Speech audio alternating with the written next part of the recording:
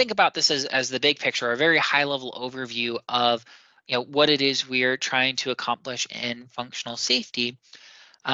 We've got let's say three different pieces. We've got the safety life cycle, we've got different phases, and then we've got safety life cycle flow charts for each of our core standards. So first, we can think about a simple question, and that really is going to drive the rest of the course. When does a machine need to be safe? Does it need to be safe when it's built? Does it need to be safe when we do a risk assessment on it? Does it need to be safe when we decide to add a safety function like a light curtain to it?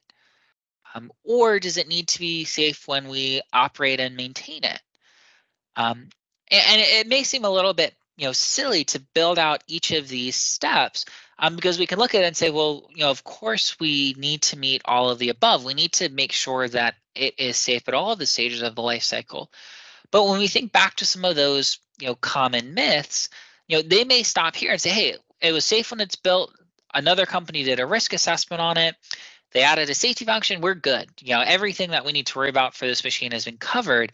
But if we don't continue that, if we don't achieve our safety at each of those stages, we're not going to meet our tolerable risk requirements, and we're not going to meet our safety goals. So it's really important that we achieve it throughout the entire life cycle of the machine. And so we can think about our goal is to build safer systems with fewer problems. We could build more cost-effective systems that align our design targets with our risk. We can get rid of weak link designs that provide a lot of cost but don't do much in terms of risk reduction. So something that was really common in the past, especially in the process industry, was you'd have 2 out of 3 transmitters. So you'd have 3 transmitters that were redundant. You'd go to a redundant safety PLC that was separate from your main PLC. And then you'd go to either the same solenoid or a different solenoid, but on the same ultimate control valve. So you've got all of this cost up front in your sensors, your input, and your logic, and then your output is not independent. It's part of your failure, and you don't actually get any risk reduction. So we want to think about building effective systems and getting rid of those weak links from the design.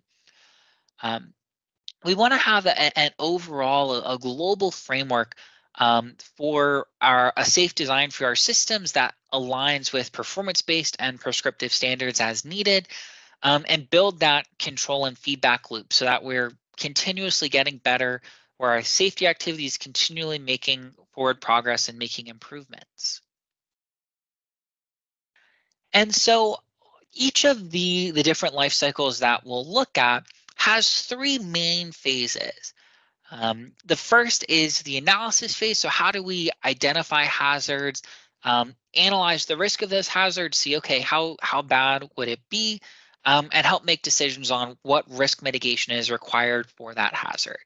So we start with analysis, then we go to design and implementation. So actually designing our safety functions, making sure that they achieve the necessary safety, whether that's based on a SIL level or a PL. And then validating that the design as it's implemented it is fully meeting those requirements, that the software requirements have been met, that when we installed it on site, we didn't use different components or use a different version. So that's part of the design and implementation phase. And then lastly, we've got operations and maintenance. So how do we make sure that the machine stays safe throughout facility operations? How do we make sure that our ongoing maintenance activities or adjustments to the machine stay safe, and that we are looking at periodic testing and inspection or periodic replacement of the different components? And so for our standards, if we start with 61508 as the parent functional safety standard, it's got a formal life cycle approach that it applies to analysis that could be used by an end user, consultant, or EPC, for example, that talks about general risk analysis steps. We've got design and implement. So we've got the specific safety integrity requirements. We've got the requirements for the safety-related software, for safe failure fractions and diagnostic coverage, and all of these different things to say, has it met its design requirements? And those can be used by the vendor, the integrator, or the end user, depending on who's doing the design, and whether the design's for an individual component or an overall system. These concepts for the design can be applied. And then lastly, the operate and maintain goes to the end user and their responsibilities for maintaining the safety functions, for decommissioning and disposal, modification and management of change. All of that ultimately falls to the end user to meet. If we look at IEC 62061, it has a similar safety life cycle, where you start with information on the machine and how it's used. You use that as the basis for your risk assessment. You go through and identify safety functions, specify the requirements. You've got your realize or your design and implement phase where you build the safety function, you test it, you make sure that it meets your SIL requirements. And then for operations and maintenance, you look at the information for use and the validation to make sure that it's ready to go. One of the things that we'll note is the risk assessment methods used in both 62061 and ISO 13849 are based on ISO 12100. So we'll look at general risk assessment practices as something that you can apply, whether you're using either standard.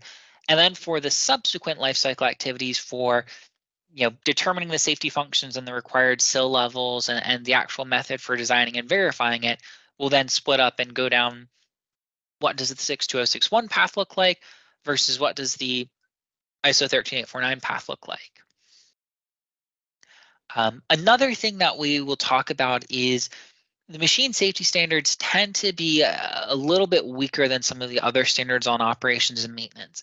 And there are a couple of assumptions that we'll look at in the different calculation models where you either assume no testing or you assume essentially perfect testing whenever the test frequency is. So we'll talk about those assumptions and where sometimes those don't always set us up for success, because it is important that we don't lose this operations and maintenance piece.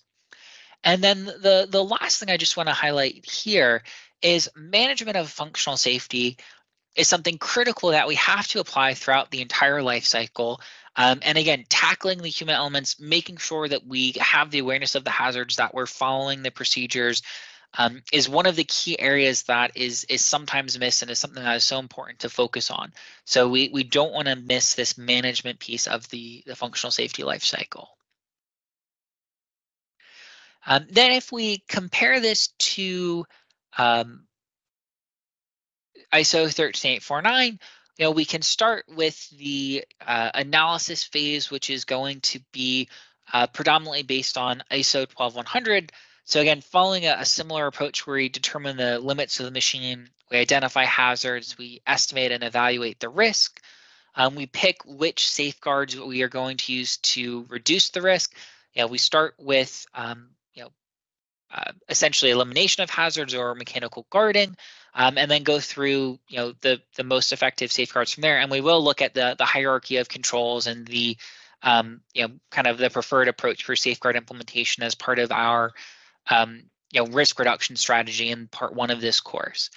And then from there, we look at, okay, if the risk has not been reduced enough, if there are other hazards or things that we require a safety related part of the control system, then we go to the second half of the life cycle, and this is now the 13849 based approach for the safety function design, verifying that it achieves your necessary performance level requirements, and then going through and doing the testing. And again, we'll talk about the current focus, but this does not have as much emphasis on the maintenance phase.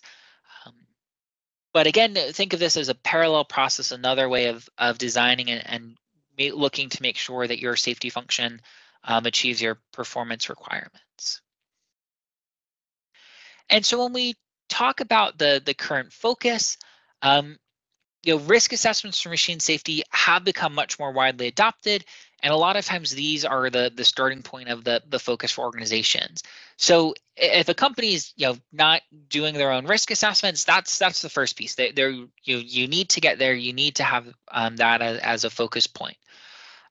From there, the actual nuts and bolts of the safety function design and the guarding, a lot of times that is done right now by the manufacturers and the system integrators, and the owner operators may not be familiar with those types of requirements or what needs to be done to keep them working properly.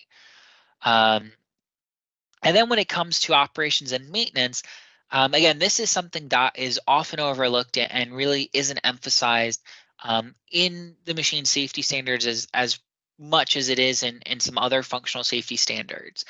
And if we talk about the modeling assumptions for ISO 13849, those calculations are based on the assumption that the equipment is installed, you operate it without testing for 20 years, and then after 20 years, you rip it out and completely replace it.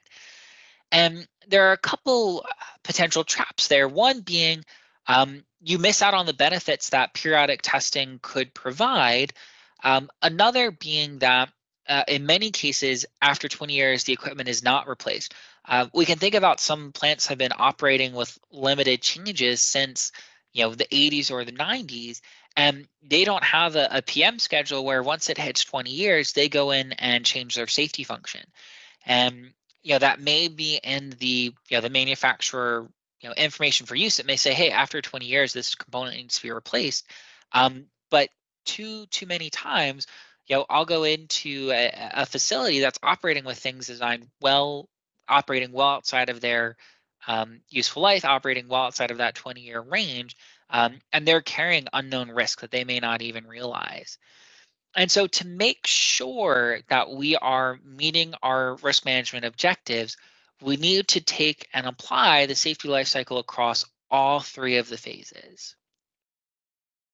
Okay, so let me just quickly summarize this section. But essentially our safety life cycle, we look at our phases, the analysis phase, the design and implementation, and operations/maintenance. And we need to make sure that we are applying our functional safety, that we're applying our safety measures to the machine throughout the entire life. Because again, if we miss that, we could have things fall through the crack. We could have unknown and unmitigated risks that we're not handling. And so we really need to apply those measures throughout the entire life to make sure that we are consistent, to make sure that we're meeting our goals.